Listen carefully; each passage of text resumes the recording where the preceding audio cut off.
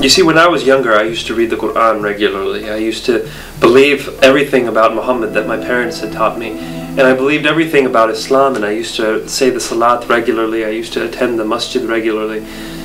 And then I began to question, I began to wonder whether or not the things I had been taught about Hazrat Isa were true, or if maybe I had learned some things that needed to be corrected. And I met a friend of mine in university. His name is David Wood, and we began investigating things about Hazrat Isa, about the Injil, and I began to see that the Injil was actually a very trustworthy document, that it in fact said all sorts of things that I had never been taught that it would say, and that it said that Hazrat Isa was the way to get to Allah, that I had to be able to listen to what Hazrat Isa said about his life, that he would take my sins upon him in order for me to get into heaven.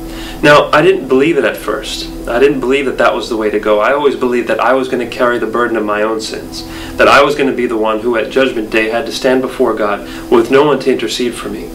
And as we looked in the history of it all, we began to see that Hazrat Isa was placed on the cross, as opposed to the traditional interpretation of chapter 4, verse 157 of the Quran, and that he did die on the cross, and that in fact he rose from the dead. See, these are things that I had never been taught in Islam, but when I looked at them historically, I could find no way around them. All the evidence pointing to the fact that Hazrat Isa did in fact die on the cross and rise from the dead. And that the Injil was corrupt, well, my parents had always taught me that the Injil was not something we could trust. There had been many changes in the Injil, and it had gone from one language to another, and we no longer know what it says. But as I looked historically, I found that there are thousands of copies of the Injil which show that it says now what it said thousands of years ago when it was first written down, that it is very trustworthy. So I began to see, number one, that the Injil is trustworthy, and number two, that it shows me a picture of Hazrat Isa that I would not have gotten from the Quran and from the Ahadith. And as I began to see that this is the case, I started slowly asking Allah, Allah, tell me who you are. Who is Hazrat Isa? What is it actually saying? What should I follow?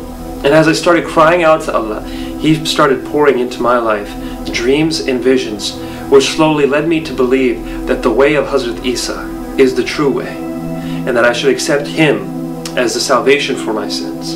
And so, in 2005, I gave my life to the way of Hazrat Isa.